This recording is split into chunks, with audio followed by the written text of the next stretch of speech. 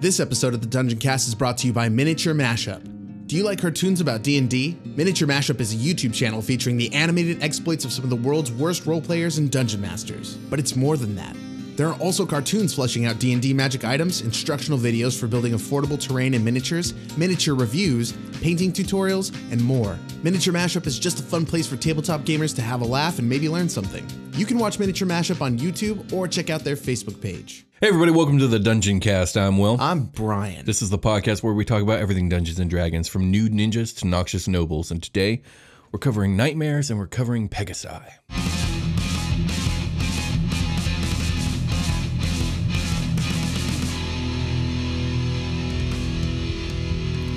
The Dungeoncast. All right, Brian, so today we are rounding out for the foreseeable future all equestrian lore.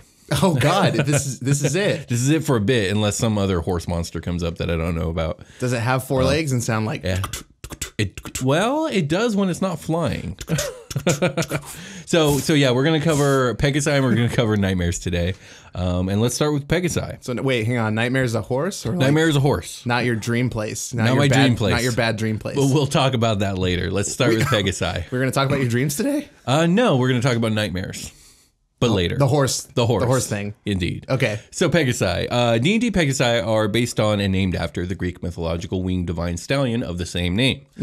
Fun fact, Pegasus is the name of a particular character from the story of Perseus and not the name for the species of creature. What we commonly refer to as Pegasi or Pegasus were originally in ancient Greece called Terapis or Terapi. Okay, I didn't know that. That's the name of the species. Pegasus was the proper noun for the actual terapi in the story of Perseus. So that was just like the steed's name. Yeah, we exactly. refer to it as a steed. If it had been named Stephen, we would be calling these things Stevens. I wish they were named Stephen. Now you've said that. Go ahead. I'm sure you're gonna get into it. Are they domesticated versus wild?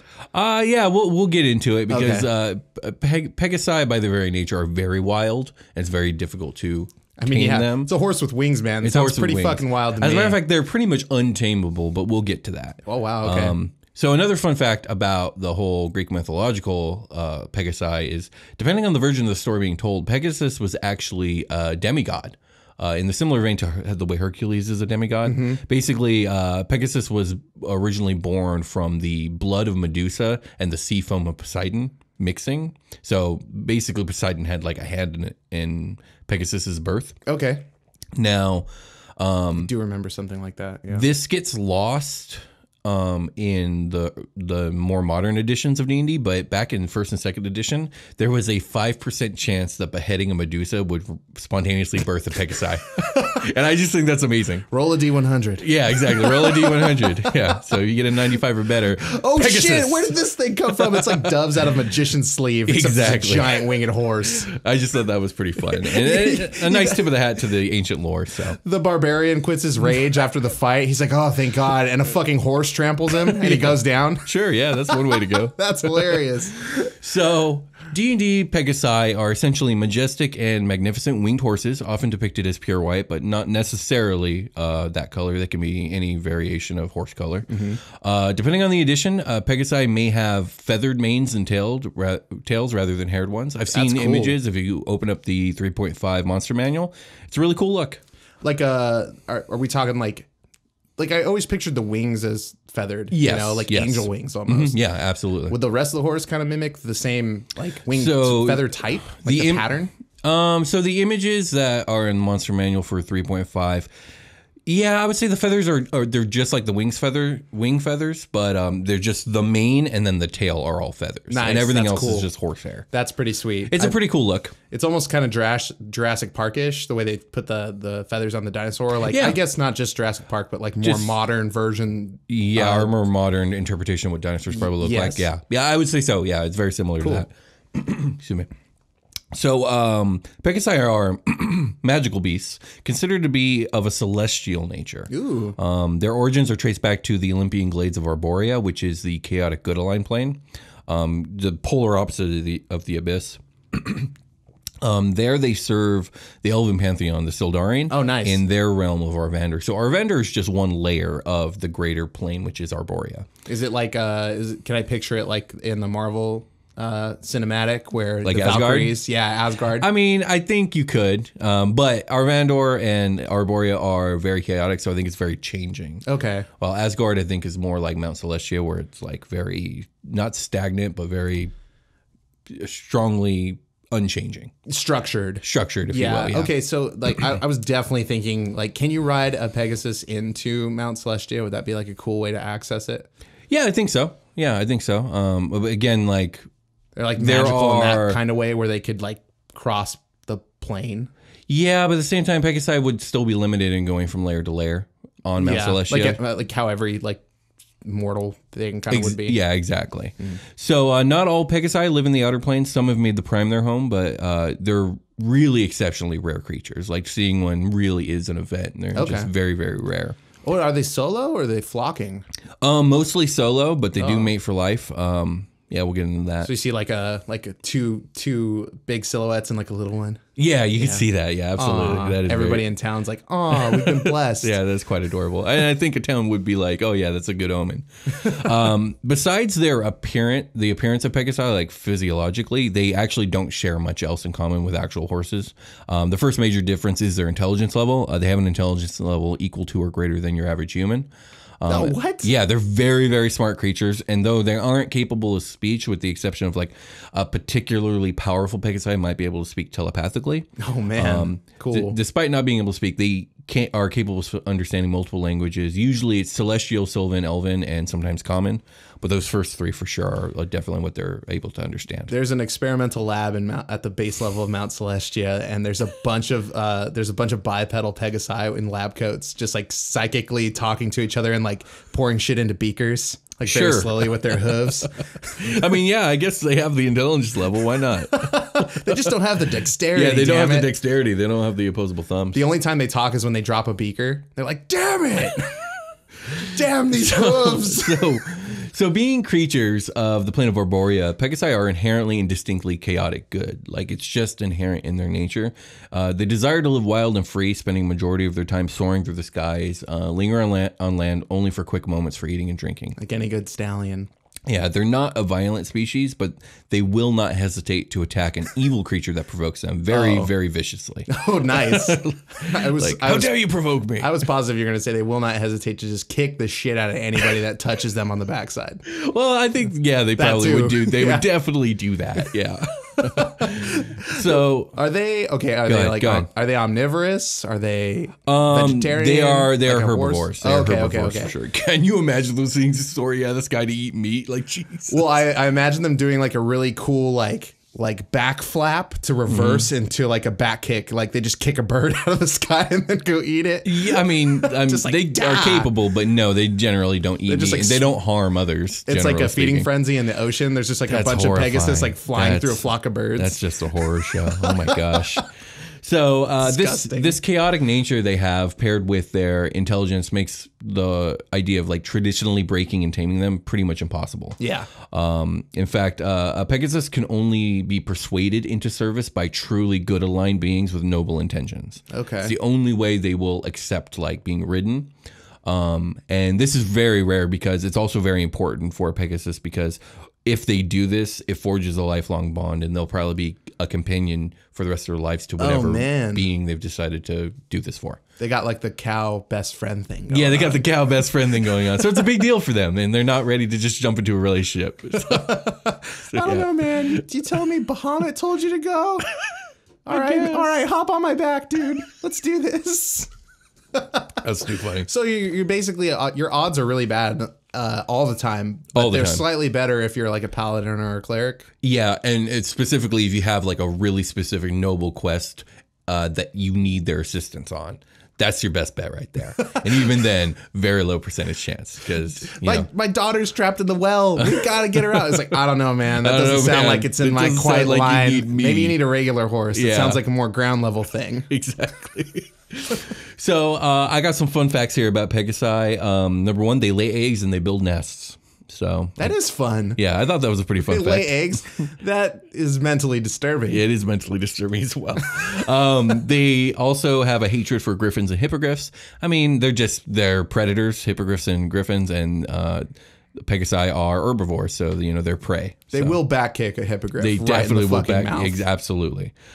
Even when tamed, Pegasi reject the use of a saddle. You have to ride them bareback. Ooh.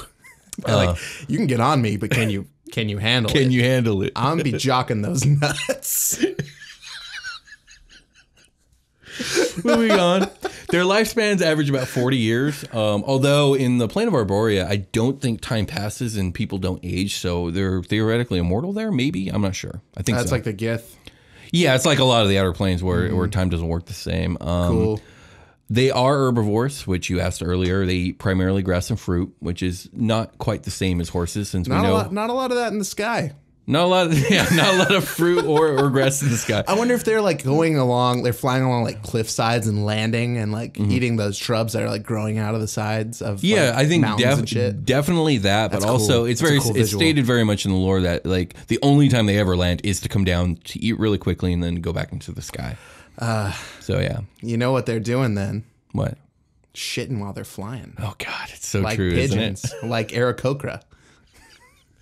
I think it's distinctly possible, Except but it's much cleaner. It's more like horse poop. So you just get hit with this dry pellet because it I just don't know. fell A 3,000 horse turd feet. falling from 1,000 feet might hurt. It probably hurt. It's going to dry out. I think it's just going to explode on your shoulder in a puff of that dust. being the inherently good creatures they are, Pegasi have the decency to have a spot that they go to. They just fly out over the ocean. So I was picturing them like a cliffside, but the ocean is below, like crashing against the waves, and then they eat, and then they just fly off and shit real quick, and then they're good. I think that sounds. They're probably on a really regular schedule with their bowels. Well, not too regular because they are, remember, chaotic. So they try not to stick to a schedule. I shit whenever, bro. Just whenever. But also, I try and be courteous. I'm a about leaf it. in the wind. Okay, moving on. I already said this. This was my last fun fact. It was the 5% chance of birthing a full-grown Pegasus from the bleeding neck of a Medusa. That is like the fucking, like a wild sorcerer, like doing this shit. Yeah, That's exactly. like real, just those kinds of things happening in games. What a wild card. So before we look briefly at the stat block for the Pegasus, do you have any quick questions? No. Oh, okay. So the Pegasus stat block is actually really simple. It's only a challenge rating 2, which I guess is fitting. But again, I'm going to say this for the 1,000th time. I want my Pegasus Dreadlord. I want my like super Pegasus, basically. Right. The one that like can speak telepathically and maybe knows a few spells and maybe is a challenge rating 4 or 5. It has missile launchers. It has magic missile launchers in its wings. Yeah, It's like a favored steed of like some, I don't know, powerful, elven warrior from Arborea. You know what I mean? Like I feel like there should be something like that. But anyways. You want a fighter jet with psychic powers. Exactly. So the Pegasus stat block has an armor class of 12. It had Natural? Natural armor, Pretty yeah. good. I guess it's a little bit meaty. 60 feet speed on ground, 90 feet speed flying. It's pretty strong. It's got a 18 strength, 15 dex, 16 constitution, 10 intelligence, 15 wisdom, 15 wisdom, and 13 charisma. So really, Wow. it's got some great stat array. That's better than some of the characters I've rolled on the show. I mean, it's challenge rating 2. That's more than like 2 or 3 level 1s can handle, actually. Nice. Let me see here. Like I said, it can understand Celestial, Common, Elvish, and Sylvan, but cannot speak. It only has 1 attack, hooves. Plus, Yes. plus 6 to hit, reach 5, 1 target, 2d6 plus 4 bludgeoning damage. And that's another thing that I kind of like. Okay, yeah, obviously it can attack with its hooves, but I feel like it should have like a special like back kick attack, or maybe like a wing. Wing beat. A wing beat, I guess, yeah, where it can like push someone back with like blast of its wings or something Makes like a that. wind box. Give me a little spice. Give me something to work with than just hooves. That's hard, dude. Like I know. It's really like Yeah. you want like a tackle, sky tackle, sky Well, attack. I think maybe a charge feature or something would be kind of cool. I think that would be cool. Yeah. And obviously as a DM, I can just do that, and I will do that, and I do that. Is hooves a multi attack or is No, it just? no, it's just It hooves. should be a multi attack because you can just like hover down on like a glide and get 4 of those bad boys in. It's so true. you know? I mean, also, but like back to tackle, can you imagine a Pegasus just flying above you and just letting itself drop onto you? That would be great. That's like 1,500 pounds. That will kill you. Just it's definitely more potent attack than hooves. Just homebrew a multi-class and monk and have it flurry of blows. There you go. All right. Well, with that being said, I think we can take our short rest. Yeah.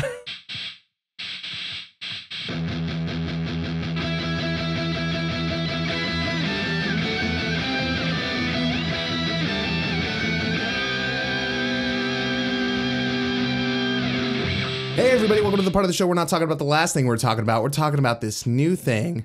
And Will, I was brewing up a little potion. Oh, were you now? Yeah, and not just in a campaign. I did it once in a campaign, but this is outside the campaign. Oh wow. And okay. I drank it and I fell in love. Oh, did you? Yeah. With who? Our audience, like 3 years ago. I never told you, but I slipped some into your drink. Oh, that explains a lot.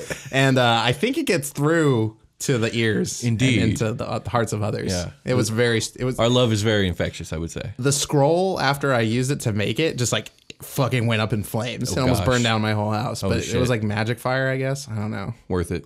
Yeah, it was like some Mission Impossible shit, but fantasy style. Thank you guys so much for listening to the show. We really love and appreciate all of you. Thank you to everybody that supports the show monetarily via our Patreon. There's some specific people that have come in recently that we may have shouted them out 2 episodes ago. We're not sure. We're not sure because Patreon's being super weird today. Because lists are hard. Yeah, but anyway, if you're getting a second shout out, it's because we love you more. Just kidding. It's not true. We love you the same. We love you all the same. But thank you, Trey. Oh, man, I'm so tempted. Trey, Trey and Micklemore. Thanks, Trey. Macklemore. Thank you, Corey Stark. Thanks, Corey. Cool last name, Corey. We definitely shouted you out last time, Corey, because I said exactly that last time. Oh, well, like we said, we love you more. Tom. Thank you, Tom. Thanks, Tom. David. Thanks, David. Thanks, David. They know who they are. But every Tom and David out there are like, was it me? Did somebody steal my credit card? No. And thank you, Lundy Flo. I know we did shout Lundy Flo out. Thanks, Lundy Flo. Can't forget a name like that. Indeed, you can't. I can't forget any of these names. Yeah, well, you did, but... No, I didn't. Okay. I see them all in my sleep every night. Oh, okay, yeah, I see. They just kind of run through it's like I'm scrolling the Patreon list. I just can never recall them at this time. When it really matters and I really need the information, it's fleeting. It flies from me.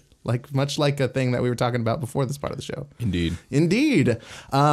Changes coming up to Patreon. All of you, is it gold? Is gold 10? I always mix it up. I think Electrum is 10. Electrum's 10. Electrum is 10. If you're in the Electrum tier, FBATS is officially back, and there should be a new episode up by the time this. The Patreon people are going to hear this tonight.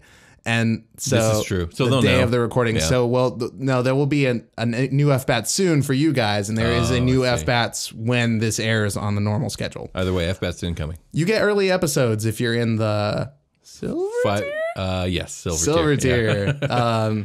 There's a lot of people in there listening to the show early. There is. 2 episodes at a time. Indeed. What else do we do? $20 tier, you get some merch. You get some TDC really cool merch. And every year you get a new thing. So, yeah. We won't talk about what that merch is because it's forbidden. Well, it's a mug. It's a very special mug. It's forbidden. Let's see. What else? What else are we doing? You can become an NPC.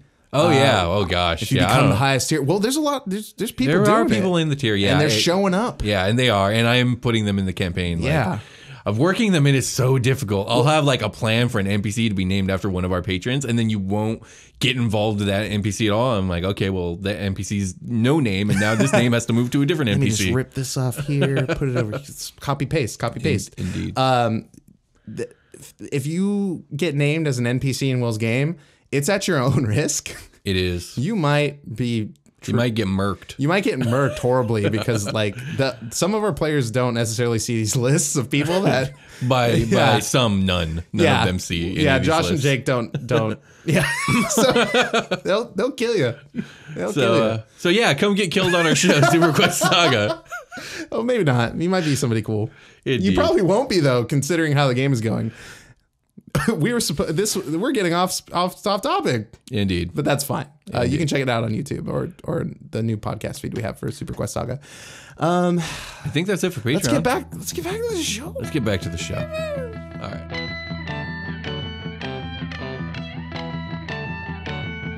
All right, we've returned. Will, I'm sitting across from you. You Usually are. they sit like adjacent to you. I know, like we got a your- whole new setup, and Yeah, I'm actually digging it. It's working out really well on my end. I don't know about your end. I mean, but- it sounds good, and I mean, does it look good, guys? Let us know below. Yeah, I hope so. Yeah, Our eyes are going to be looking in different places in the video. It's pretty funny. I guess that'll be noticeable. Tell me more about horses, damn it. All right, so let's talk about nightmares. Nightmares, D&D nightmares, have nothing in common with the real-life mythological nightmares, and also not with the dream thing either. And instead, they are depicted as unearthly black horses with hooves wreathed in flame and whose mane and tails are made of fire. Sorry, is it just a horse from Ghost Rider? I guess so. I'm looking at a picture of it that you made a nifty thumbnail for our YouTube thank page, you. and it's just I was very happy with it. It just looks like the horse from Ghost Rider. I guess. I guess. I don't know. A little less. Okay, it almost looks like the Sleepy Hollow horse a little bit, but on fire. Yeah. Their eyes glow a malevolent red, and clouds of smoke tend to roil about these creatures, and their hearts are as black as their coats. That's cool. They're very evil. Is it like a thing to open up a nightmare after you kill it, like that thing from Star Wars, a Tonki? No. Yeah. Why would it be? To get its heart. How do they know what color its heart is? Yeah, actually, I could definitely see like a hag getting their hands on a nightmare heart and using that for a ritual. Definitely. Please tell me you know the name of the thing from Star Wars. Oh gosh, I do, and it's not coming to my head right now. T something. I can't remember I've been doing right this now. a lot lately. Yeah. I know the name of this thing. Yeah, a tauntaun. There we go. That's exactly what it's called. Yes. So, but My brain was like, "You're right. We do know it. It's right here." But this isn't a Star Wars podcast, so let's move on. Oh yeah, no, it's not. So nightmares are wild and restless creatures that roam the world doing evil and haunting the dreams of all who dare cross it. Oh God. So there is a little bit of dream lore there. Only powerful undead, fiends, or evil spellcasters can gain the service of a nightmare. Nightmares themselves are fiends who hail from the outer plane of the gray wastes of Hades, which is the neutral-aligned outer plane of evil. Though they live throughout the lower planes in general, also the Shadowfell, and even in the Prime. So yeah, they can kind of live all over. The nightmares did not appear naturally in the universe. They were created via dark ritual applied to a captured Pegasus. This ritual is not spelled out, but it does include the tortured removal of the Pegasus's wings. Regardless, the ritual turns the original Pegasi from good and induces a dark transformation into a nightmare. So yucky. Yeah, some lore does imply that nightmares can copulate with each other to replenish their population, but some lore explicitly states that all nightmares must be created via this dark ritual.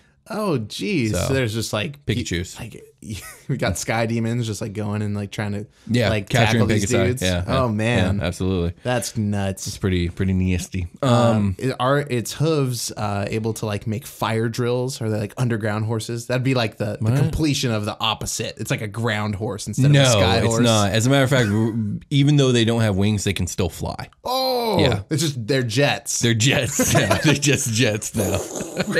It takes off like a fucking rocket. Obviously, it doesn't take off like that. They just like literally like ride into the sky, like a reindeer, like Santa's a reindeer. More like a reindeer, less like Iron Man. He just puts hooves on. He just puts horns on him, folks. He's just running around with a bunch of fucking death horses. So nightmares have a fierce hatred for all living things, and due to the fact that they retain their high intelligence from their Pegasus days, they are not mindless creatures, but instead are ambitious and willful beings with their own dark agendas. Okay.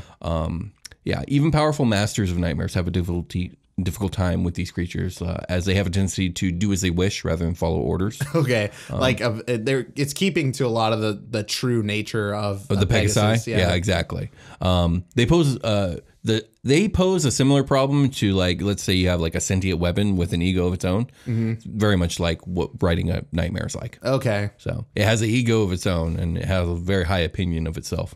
Right. So these alliances between like, a fiend and a nightmare usually only work out when their goals align with each other. Yeah, sure. So it's like when two bad guys team up to beat one good guy or vice versa. Exactly. Yeah, exactly. Okay.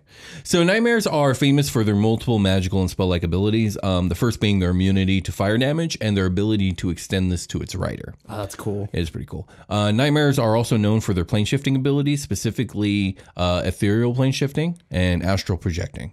They're really good at both those things. Wow, they also are really good at just traversing the planes in general. I bet its astral projection looks like just a a fire horse. Yeah. Just like a fire, but in the shape of a horse. That's awesome. Now, I understand that nightmares are generally like portrayed as very evil, but there's a really cool Forgotten Realms book called Breaking the Chain, I think it's called, and it takes place in the Shadowfell, and the main character is Shadowkai, and there are a couple scenes where he has multiple contacts with this singular nightmare that's like roaming the Shadowfell, and he forms like this strange kind of bond with it, and it comes to his rescue when this night hag's like encroaching on him. Oh, nice. Like he's like out there on the plains dying, and this night hag's like about to get his ass, and then the nightmare just shows up and scares off the night hag in a really cool scene. It's really dope. Hell yeah. And then he rides the nightmare back to the Shadowkai city. Cool. But back to nightmares. Like I said, nightmares are still capable of flight despite not having any wings. Though they do not need to eat to survive, most nightmares devour the flesh of their kills. Ooh. Like again, they are fiends. They are these evil creatures. They just want to make it look good. Yeah, exactly. They want you to know. They want visually to stimulate you to think about Remember, evil. I'm evil. I'm just doing this for fun. I don't need this. I'm eating this man's chest like an apple. Okay, so previous editions gave nightmares a fanged bite attack that even did poison damage. They also used to have the ability to release a cloud of smoke and noxious vapors that can paralyze surrounding creatures. I don't know why they took this away. I would just add it back in. I do just add it back in. I like fire and poison because like volcanic ash and stuff, and like just smoke in general is like toxic. Yeah, absolutely. It's kind of cool. Yeah. Like poison in that way, not like I have snake venom in my horse teeth. Right, absolutely. I'm a vampire horse. That's cool too. Yeah. So though the lifespan of nightmares, I couldn't find it stated anywhere, it is noted that they are not immortal and they do age and die, which is not like other fiends. When a nightmare reaches the end of its life, it returns to Hades, to a place called the Hill of Bone. There, among the bones of its ancestors, they choose to die. It said that some nightmares even arrange ahead of time if they die kind of off-world to have an honor guard come collect their remains to bring it to the Hill of Bone. Oh wow! So I thought that was really cool. Yeah, talking about ego. Yeah, talking about ego. I mean that is cool. I'm picturing like Palm Springs where people go to retire and there's a bunch of nightmares just playing golf. On Bone Hill. Stupid. On Bone Hill. Another fun fact, in Hades there is I think every decade or every century or so there's like this moot between all the evil entities of Hades, and announcing it is a herd of nightmares that just rampages through the plane. I'm sorry, what is a moot? So a moot is like basically like a gathering where like a bunch of peoples or leaders or whatever get together to talk about something, usually some sort of alliance or some sort of like problem in a region. Oh, okay. But in this fantasy terms, it's just a bunch of evil fiend type monstrosities getting together, talking about how they're going to spread their will of evil over the next century. So there's just like a nightmare parade before that? Yeah, there's like a nightmare stampede that stampedes through the plains to announce that the mood has begun. There was this other cool way I imagine nightmares fly where they're, instead of like jets, they make like a fire bridge that they're like laying out in front of them as they run. Yeah, that'd be kind of cool. It would be really cool for two of them to do one, and then you have like a whip made of fire that you like basically like skiing on the bridge behind them. Yeah, except for nightmares would never let you do that to them. Are there people powerful enough to enslave the nightmares? Yeah, sure. Well, like a lich or a death knight, definitely. So if a death knight wrote a nightmare, it would just pretty much bend to his will. Tend to write nightmares. So they just bend to their. This is my trust. For the most part, although I think a nightmare wouldn't mind serving a death knight just because like death knights hate all life. So do nightmares. Let's do this. When the death knight does an evil thing with a nightmare around it, like psychically is like, you're so evil. I love it. I love it. I love this shit. Get on my back. I'm gonna make a fire bridge. That's too funny. You're the best. Yeah, I could definitely see something along those lines. Oh, so, man. do you have any questions about nightmares before we get into the stats? The stats. The stats will answer my remaining questions, I believe. Okay. Well, let's see if they do. Yeah. So, the stat block for the nightmare is a little bit more substantial than the Pegasus, but I do feel like it does leave a little bit to be desired. Like, I want my noxious vapors. I want my fanged bite. I just think it's horrifying and cool. I mean, you just like exactly like the Pegasus one is pretty much you had the same complaint. Yeah, basically. But at least the nightmare has a little bit more than hooves. Yeah, sure. So the nightmare is a large fiend creature considered to be neutral evil, has a 13 natural armor class. They will wear barding and armor. They're not like the Pegasi. They're not snooty like that. They're immune to fire. They understand Abyssal, Common, and Infernal, but can't speak, just like the Pegasi, but in reverse. Confer fire resistance. The nightmare can grant resistance to fire damage to anyone riding it. Illumination, the nightmare sheds bright light in a 10-foot radius and dim light for an additional 10 feet. I mean, that's just because, fire. They also have a hooves attack.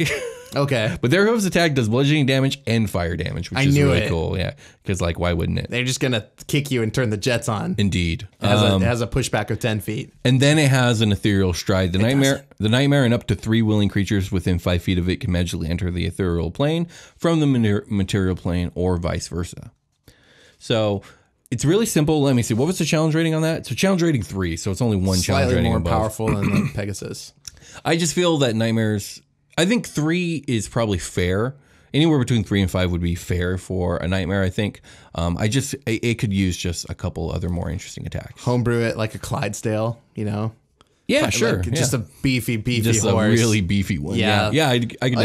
It's gotta be okay. So if it was formed from a Pegasus, is it? I'm sorry. Did we go over the size of the Pegasus specifically? Is it bigger? I don't know if we did, but no, they're about the same size as a horse with their wingspans, maybe about 20 feet wide. Sure. Which honestly, that wingspan isn't wide enough to carry that weight in actual physics. So it has to be magically induced, I would imagine. Fantasy physics. I know it's fantasy physics. I'm just saying, they weigh 1,500-1,600 pounds. They need way bigger wings, but whatever. Well, they have really light, airy bones. I mean, they still weigh 1,500 to 1,600 pounds. Maybe they're carrying their weight in another plane. So I would say Nightmares probably weigh less because they don't have the wings. Well, yeah. You've literally removed mass from the horse. There goes 50 pounds in each direction, easy. Yeah, it'd have to be. It's a lot of feathers. There's a lot of feathers. Can make a lot of pillows. A lot of bone, a lot of tendon. A lot of bone, a lot of tendon, a lot of stuff to put in your fur. With that being said, I think we can get ready for our long rest. Yeah, let's get ready for our long rest. And I think today we're going to talk about TDC Plays. Yeah, before I go to sleep, I watch us play video games. Indeed. Yeah. And if you want to do that, you can go to TDC Plays, which is our sister YouTube channel where we play video games. It doesn't have to be weird before bed, but you do it anytime. And we are trying to get to 1,000 subscribers, so if you can help us out and go over there and subscribe, we would really appreciate it. It would be chill as hell. The link is in the description. And right now, I think we are in the middle of playing a Undertale. We're in the middle of playing Sonic Mania, and we just wrapped up our finale to Pokemon Heart Gold Randomizer Nuzlocke. So find out if we died or if we succeeded. Yeah, there's an ending. There is an ending. It goes one way or the other. It does. You mentioned the link in the description. There's also a link in Zelda 2. There is. And I am doing that game as well, but I haven't quite finished it yet. And as I've been saying for a while, I have many plans. Right. They're coming to fruition within the next 2 weeks. It has happened. It should have happened on the normal feed already, and episodes are being edited. Let's see. What else do we talk about in the back end here? Follow us on Twitter at the Dungeoncast and on Instagram, the Dungeoncast. Or email us at thedungeoncast@gmail.com. We have ad space open, blah, blah, blah, feedback, etc. And if you like what we're doing here, don't forget to leave a like and a subscribe here on this channel, or a review on iTunes, or a comment below. Any of these things help. So if you want to help support us in a non-monetary way, doing any of these things is really, really helpful. I'm not editing it in those fucking little arrows. No. So fuck that noise. And with that being said, I think we could call it a game. Super Quest Saga, it's on the YouTube channel. We'll do that one next episode. Okay, bye. Bye.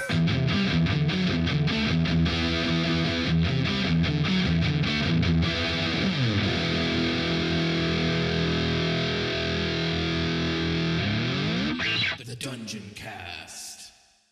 All right, I'm hitting record. I don't feel ready, but when do I ever fucking feel ready for this stupid show? By stupid show, I mean I love this goddamn show. But still.